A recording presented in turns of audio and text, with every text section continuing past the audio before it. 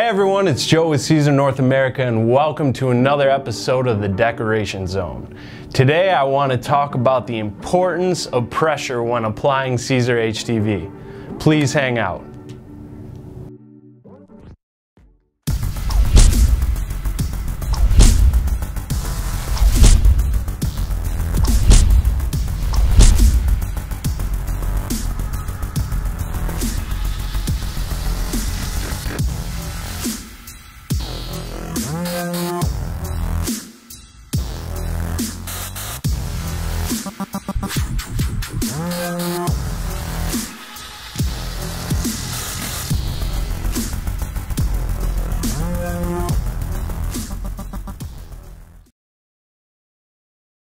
Pressure, one of the most vital parts of applying Siser HTV, and that's whether you're using a heat press or even a home iron. This is a very important step, and with us at Siser, we make it very easy for you to find out what we recommend. So even if you went to our website, SiserNA.com, and you looked up, let's say, Easy Weed, what we recommend for our pressure on your heat press or home iron setting, you scroll down on that page, right there you'll see in the application instructions where your press or where you should be pressing with your home iron for any of our HTVs. We also have that very helpful tool we've had out for a long time, the Siser North America app that you can download for your phone or tablet, and right there at your fingertips you can find out all our application instructions, including the pressure for each material type. So be sure to check that out.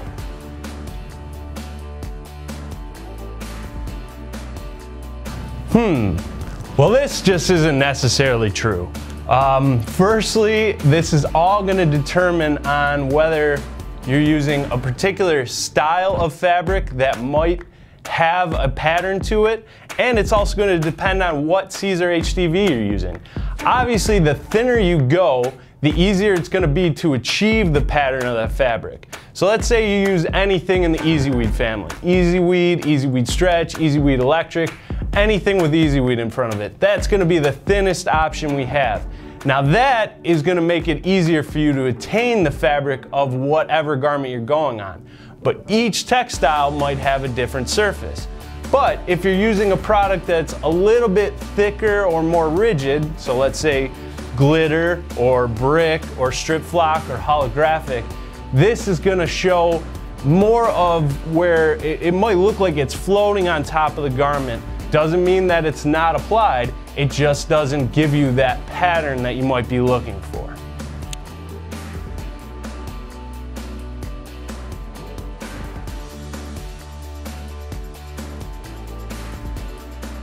Now, sometimes having that texture showing through your vinyl, it might not be a positive thing. Sometimes people want to press so hard that they think that the harder they press on the HTV, the better bonded it's going to be.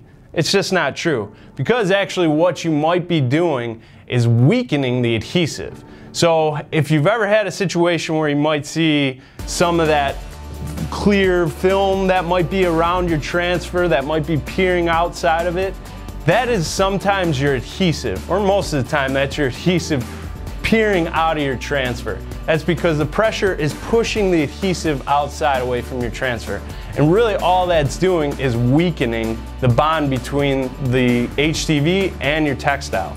So the more you wash it, it might tend to fall off. So that might be too much pressure. So that might be something you want to dial back. Now let's head to the heat press and I'll show you what to look for when setting up for pressure.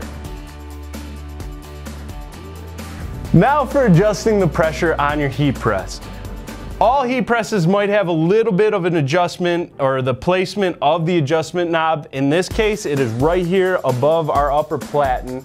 To adjust the pressure, you want to turn it clockwise, or to decrease the pressure, you do counterclockwise. Some heat presses also have an indication or an indicator right on the display of how much pressure you might have. In this case, we don't. So this is going to be all kind of adjusted by the user. So in this case, where I'm at right now, this right here I would consider a light pressure. It doesn't take a lot to apply. I haven't done a bunch of push-ups yet. Now, if I want to adjust it to maybe a medium pressure, I'll turn it maybe 2 or 3 turns. Now, I noticed that there's a little bit more resistance. So this is something I would consider a medium pressure.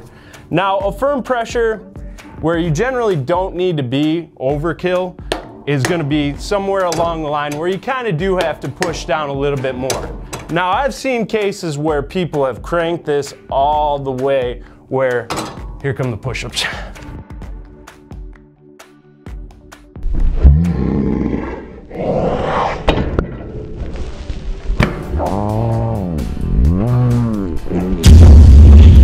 No, it didn't work, it didn't work. So you wanna be careful when you're adjusting your pressure. You don't wanna go overboard, because then all you're gonna do is harm your garment, harm the textile, harm your transfer, and probably break your press. So you can dial that down a little bit. Now, for the best results, you want to adjust your pressure when your textile is actually on the press. So in this case, if I was working with a bunch of t-shirts, thin material, I'm gonna apply it, lay it right on my lower platen, and then from there, adjust my pressure. Now I can dial this back quite a bit. Now right here, I'm about a medium pressure. So if you were applying, say, Easy Weed at a medium pressure on a ton of t-shirts, but then you had a hoodie in the mix, you're gonna need to adjust the pressure once you segue over to the hoodie. Now, again, like I said, you want to adjust the pressure before you put this on before you put your transfer on your garment.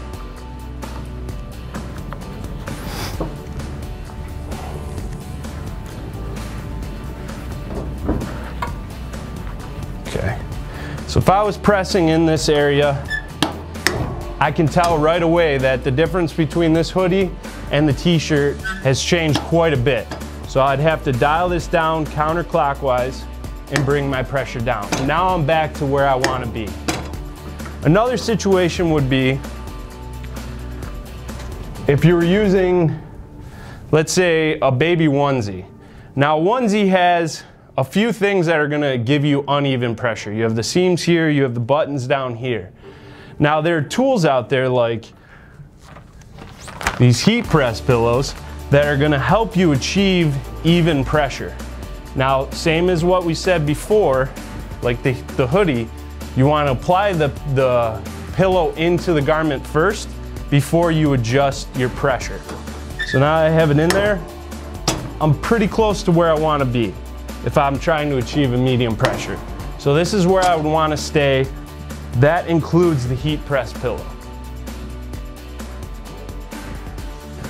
All right, now this is a perfect example of where the fabric is going to let you achieve that pattern effect with your thinner HTV like Easy Weed. Now this is a thermal. It's got that waffle pattern in it, whether you're using like a denim or a ribbed tank top. Those are going to be the indications of where that pattern might show up when you're applying, no matter how much pressure you have on it. This is where the HTV is thin enough to form to the grooves of this textile. Now, if you're using glitter or something thicker, like I said, it's not going to give you that pattern effect, but it does not indicate that it's not applied. It's all going to be about how much pressure you have on your press or when you're using your home iron. All right, now I want to move everything I told you about the heat press to the home iron. Now, if you don't have a heat press, that's all right. You can still apply our Siser HTV with a home iron. Now, what problem that I see a lot is the pressure kind of gets removed when I see applications with the home iron. Now, I see people apply their transfer just like they're ironing out a shirt and just simply running it across. And it might bond, it might work, but it's not actually getting the adhesive strong enough to this garment. So you still need to make sure that you are applying some pressure down when you're using the home iron. Whether that's using both your arms, whether that's kind of using your body weight. Sometimes we see this. Now this is just overkill. It really is. Now, this will work, like I said, you just want to make sure you have that pressure when you are applying with your home iron. You also want to make sure that you're having sufficient heat come out of this platen as well when you are applying the Siser HTV. So this is a quick overview of the importance of pressure when you are using Siser HTV. Thank you so much for sticking around. I'll see you next time.